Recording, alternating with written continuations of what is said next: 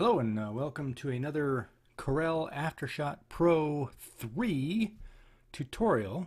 Today I want to take a look at changing colors, tweaking colors. And I don't mean monochrome, and I don't mean just grabbing the vibrance or saturation and going to town on an image. I'm talking about specifically the idea that you can individually modify colors in various ways, and using the adjustment layer you can actually modify in just a specific area. So let me demonstrate. We have a nice little scene here. This is a small cascade, and it's one of those images that you wish had some fall colors maybe, and you looked at it and went, oh, if only this was yellow, this would be fantastic. You know, these nice green leaves are pretty, but you know, if this was fall colors, then wow, right? So what you can do is we can mask off this area. I'm going to simply do it very quickly. Obviously, if you're doing it, you can be as careful as you wish to be. And what I'm going to do is just use a brush, and I will go and smear some stuff here. I'm just going to do, like I said, some real quick adjustments. I'm going to do this here, blah, blah, blah, etc., etc. I'm saying something super interesting. Talk amongst yourselves. All right, so this is my super quick. Keep in mind, it's not going to be great. So in your plugins, depending on how many plugins you have, you'll have a different number of tabs, possibly. I have a color equalizer, and this has a number of tabs as well, and this has vibrance, saturation, hue, and luminance.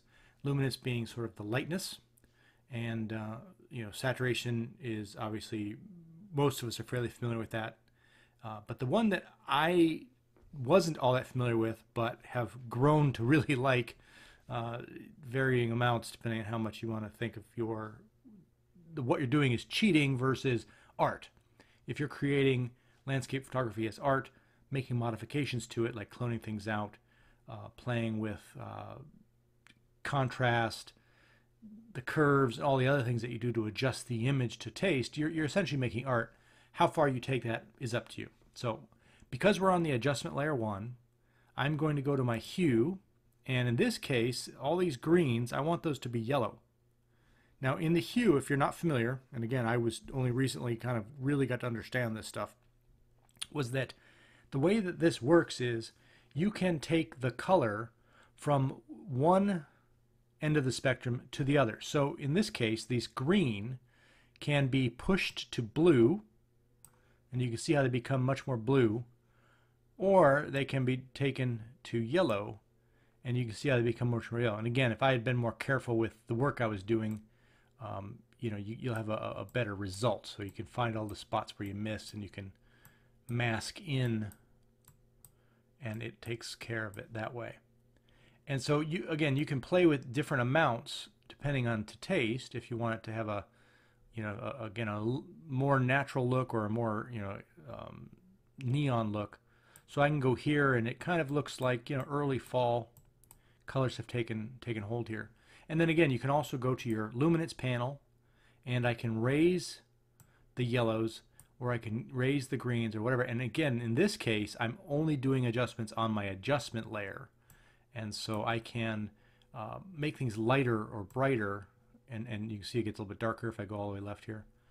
And it could be, again, depending on what effect you're going for, you know, you can have a nice little scene that you sort of create from, you know, a photo you've taken. So you're not just limited to what you see and having to play with contrast and overall saturation.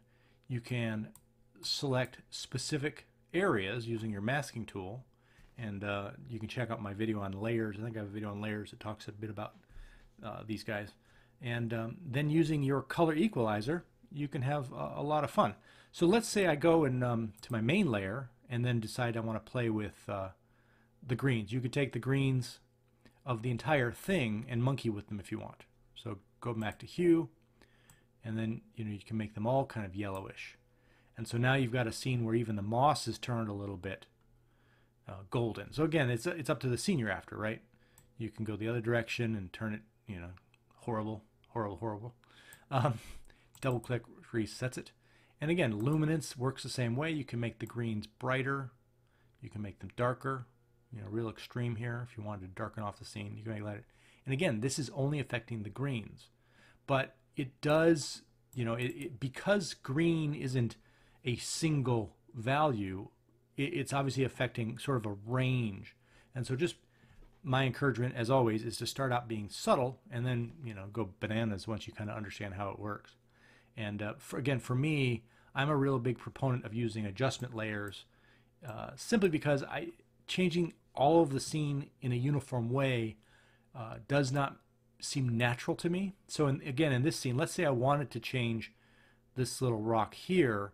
See how it's a little lighter than some of the other areas back here. So if I were to just change luminance or change whatever, I may want to decide that I need to change the values in a different amount. So I could use the adjustment layer and mask off an area, make an adjustment to it, and then do a different adjustment, create a whole separate adjustment layer, and then do the same thing, back here, and maybe I do a different adjustment to it, right? And again, depending on the art you're after, you play with these different things. So this is the color equalizer tool.